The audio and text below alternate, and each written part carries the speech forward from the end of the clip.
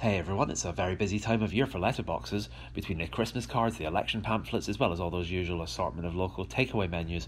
I guess those places are presumably hoping to cash in on people birding their Christmas dinner and ordering in chicken wings, pizza and lamb koftas. Those election pamphlets, so there's only a couple more of them to come really, as it's just the last final couple of days before the big election. And I guess for MPs it must feel a bit like being back at school, a few days before the big exam next week.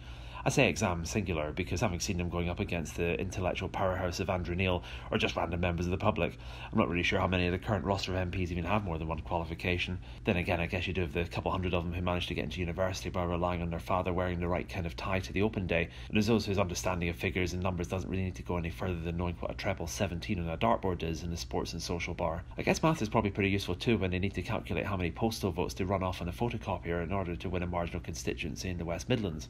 At this stage, of course, people already know who they're voting for, so really the whole campaigning bit is a charade because everything just comes down to the few couple of key constituencies and mostly what the turnout is, which will largely be determined by the weather, and I don't know who I trust less really, political forecasters or weather forecasters. For what it's worth, my take on it is a 22-seat Conservative majority, but I also think Boris might lose his seat, because polling in his London Uxbridge constituency is a lot tighter than people have been led to believe, especially with Brexit on the table, and I'm half toying with putting £50 in Michael Gove being in number 10 in a month's time. Pretty sizable odds for something that's actually not too outrageous a possibility. Or perhaps Boris will win and it'll all be over in a week. But if you're a fan of elections, don't worry, because the juggernaut that is the US presidential election is coming down the road with a scale and a cost and a 4-year regularity that puts Star Wars to shame. But I'm sure we can get around to talking about that at some point in the next 47 weeks. Blimey. Oh well, see you next week. If you like these, click subscribe. Remember to vote on Thursday.